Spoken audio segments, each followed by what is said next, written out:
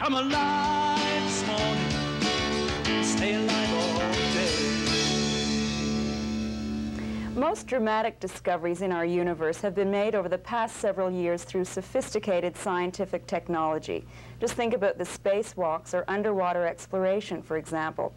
But there's one area of the universe that's still very much up in the air, at least scientifically, and that's the mysterious world of UFOs, unidentified flying objects.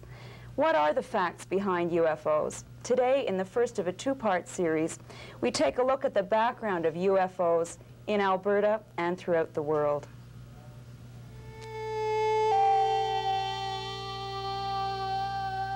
Our universe is more than 20,000 million light years in diameter.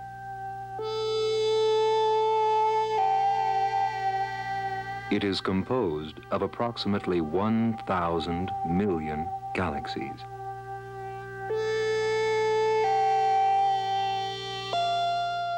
Each galaxy contains 100,000 million stars. The Milky Way is one such galaxy. It measures about 100,000 light years across. It is our home. The Sun is an insignificant star in the Milky Way, 33,000 light years from its center. The Sun is one of many stars which are believed to have planetary systems. Scientists have estimated that 1 billion planets in our galaxy alone might be capable of supporting life. Only one planet in the whole universe is actually known to support intelligent life, the planet Earth.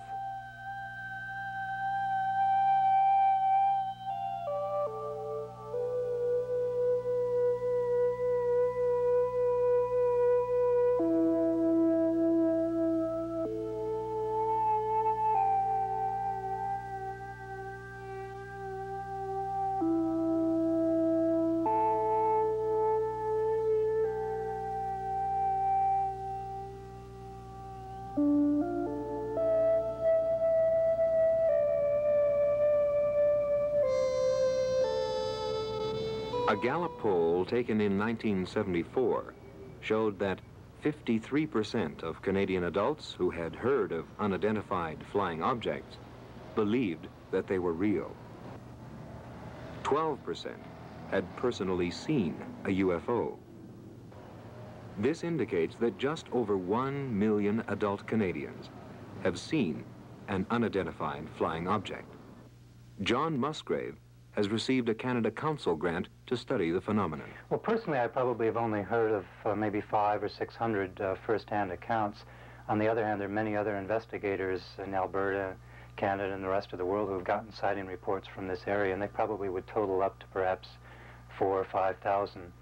On the other hand, if you were to ask me, for instance, how many UFO sightings are there, it would be much, much larger than that, and probably 1 out of 10 Albertans at one time or another has seen a UFO, which would mean here in Alberta maybe 200,000 people. And that's just people who are alive and living here today. Well, we get UFO reports from everywhere in Alberta. We've had them from Taber, Lloydminster, Edmonton, Calgary, Fort McMurray, Cold Lake. You name the community or area and we get UFO reports from there. These lights were photographed from the highway near Banff. They do not appear to be lens flares or reflections of the sun, as the sky is overcast. Because of the tree between the photographer and the lights, it would be hard to fabricate this photograph. They appear to be real UFOs.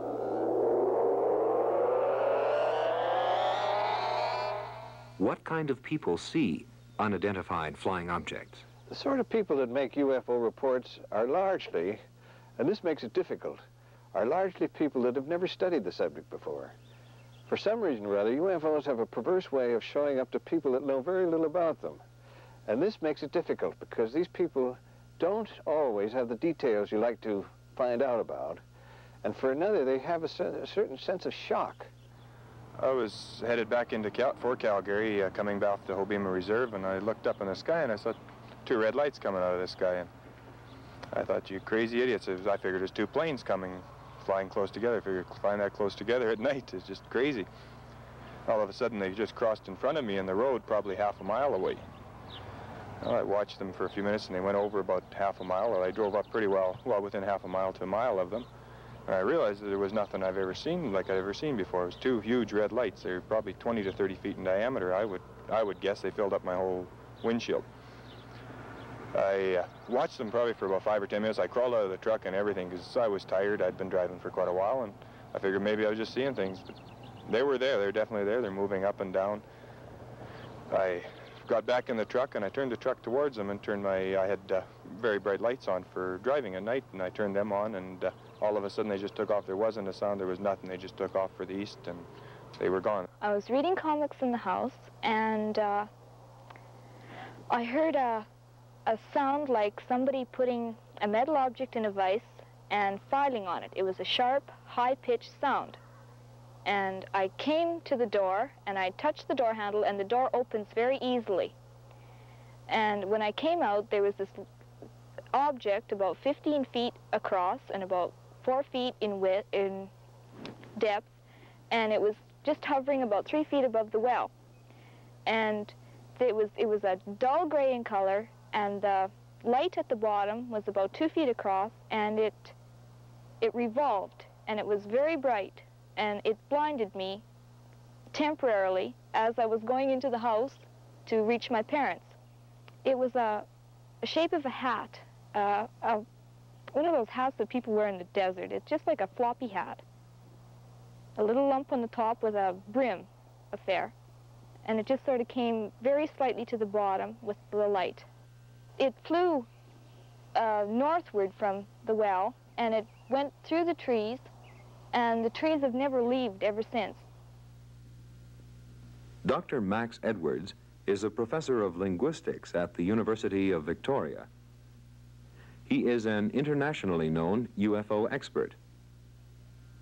In the mid-1950s, the French acoustics engineer Aimé Michel plotted the sightings of UFOs over the French territory for a period of several years. And in this way, he came up with the interesting information that the majority of them lay along a certain line or a certain corridor. And it was later that he projected this corridor all around the globe, and then found that there was at least one other complementary corridor, which I have already mentioned. And this is what we call the orthotenic corridors. Of course, sightings take place in other places as well, but this is where the majority of them take place. Let's take one corridor, starting from the Hebrides of western Scotland. It comes down through the mouth of the Thames, northeastern France, northeast Italy, Kenya, and then down under Australia and up through Queensland. The other one, known as Bayonne-Vichy, or Bavik for short, let's start at northeastern France. It comes down to southwestern France, through Spain and Portugal, northeastern Brazil, through Chile, and then up between the 2 islands of New Zealand, and so on. On the Bavik line, they have found these paintings of prehistoric men, paintings of animals, and above the animals, very often, there are beautiful paintings of UFOs. Over 12,000 years ago, in France and Spain, Paleolithic man painted the world as he saw it. The horses, the bison, and the hunters in these cave paintings are unmistakable. There are other, more puzzling shapes, too. What are these forms which appear at Altamira, Neo, and Les Trois Frères? Are they female symbols, or are they flying saucers? Is this a landed UFO?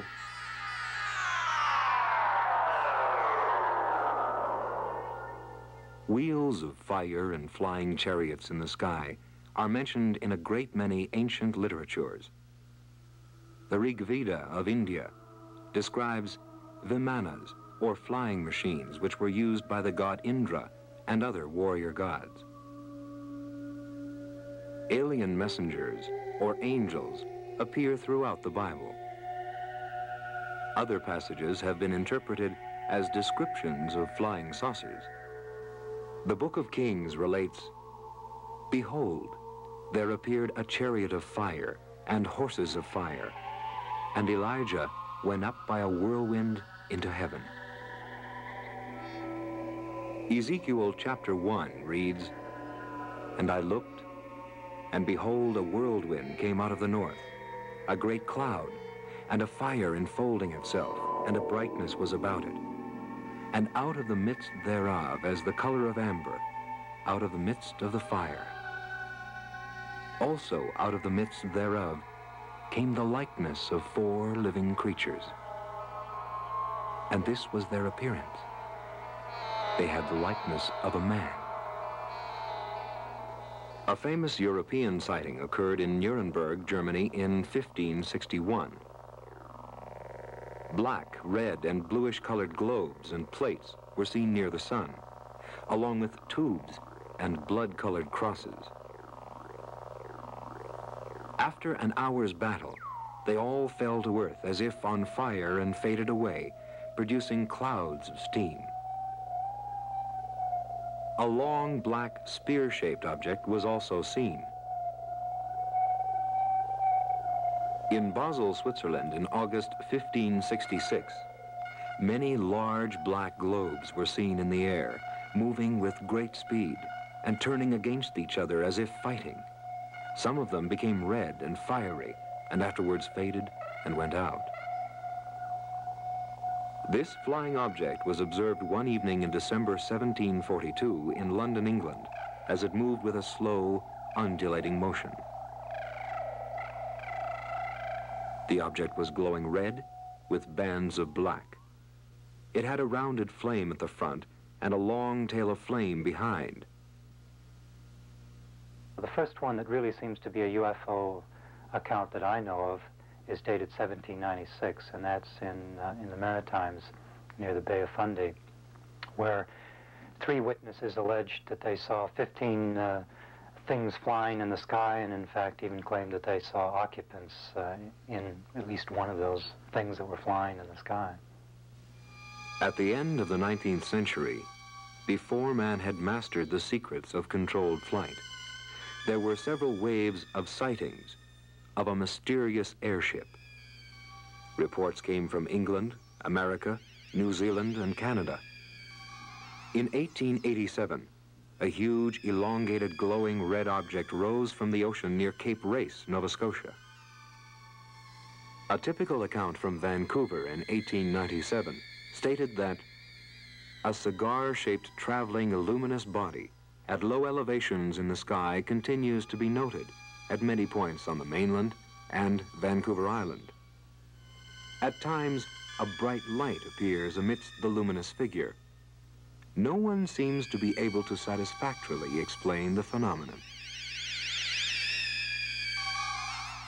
We were able to gradually see the light through the trees and continued on towards it.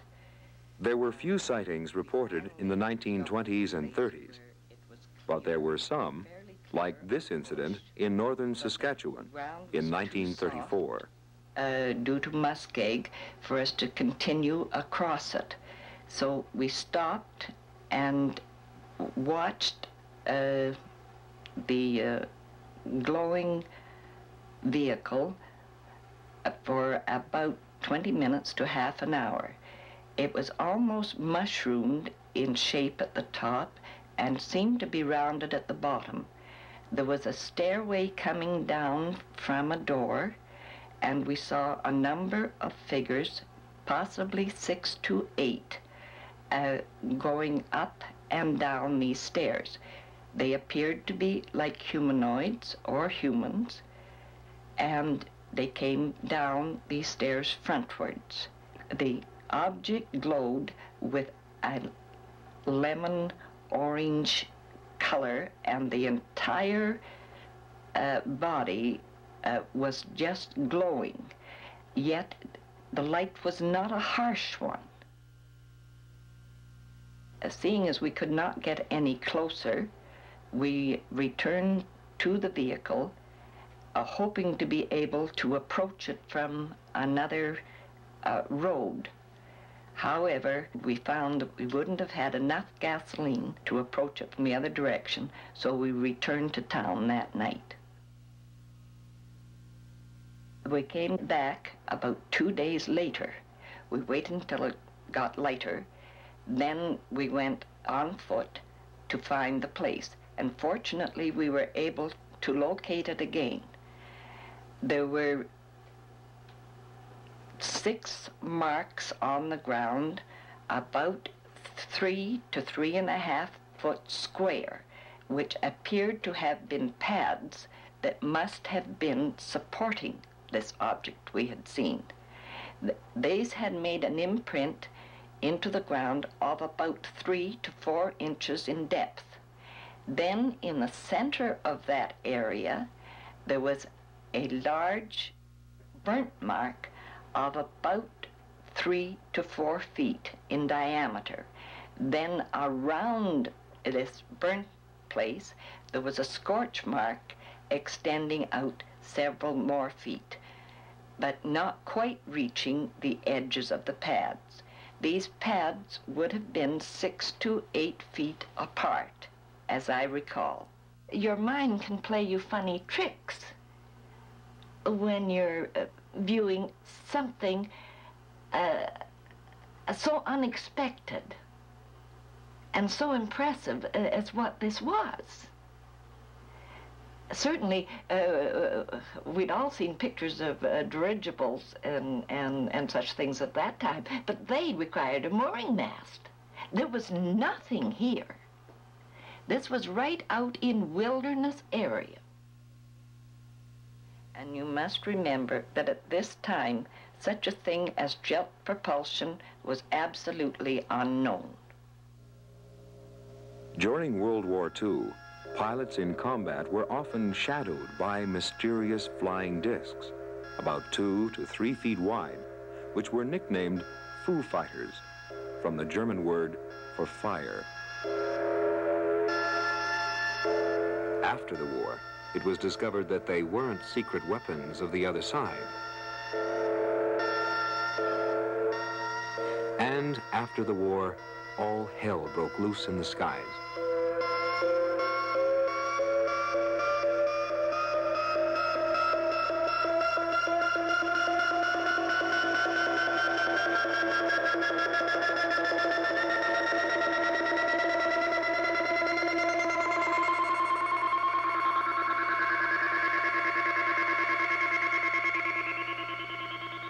The phrase flying saucer was coined in 1947 when the first great wave of UFO sightings occurred. These waves, sometimes called flaps, continued throughout the 1950s and up to the present. UFOs were seen all over the world.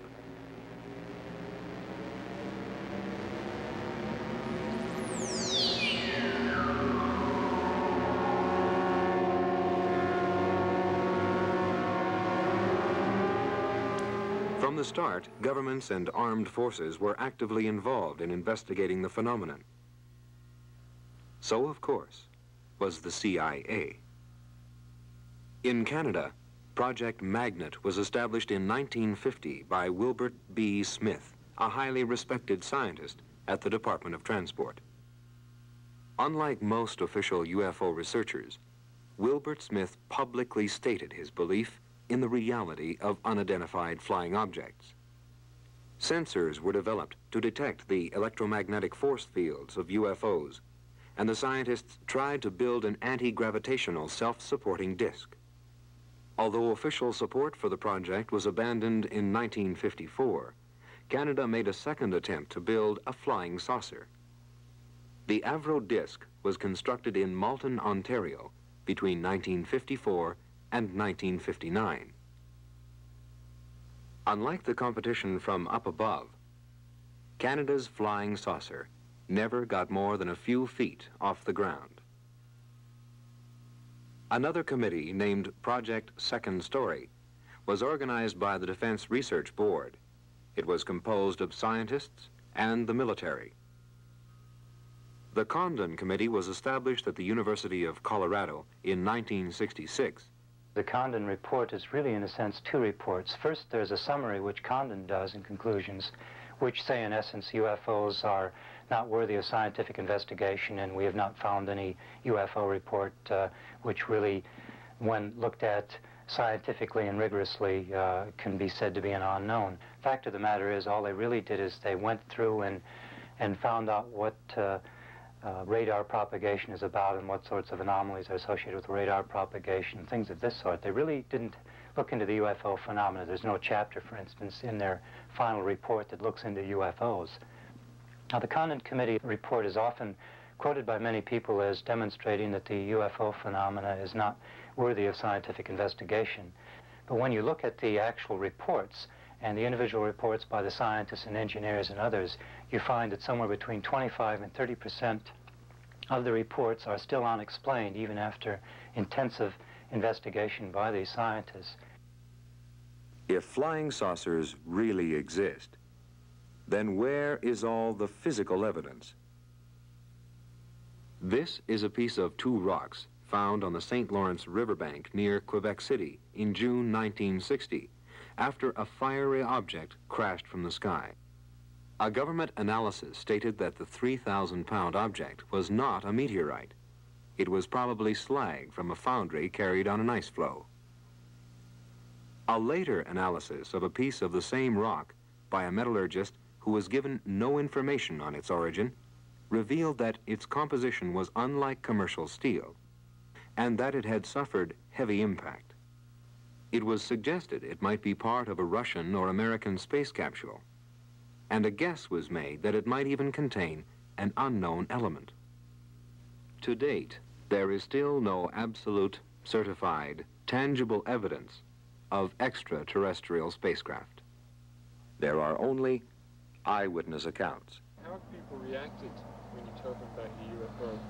Well, they kind of look at you like you're crazy. They make a little bit of fun of you, but I don't blame them. I thought the same thing when I heard other people talk about it, but I know what I've seen. What did you see? I saw a UFO.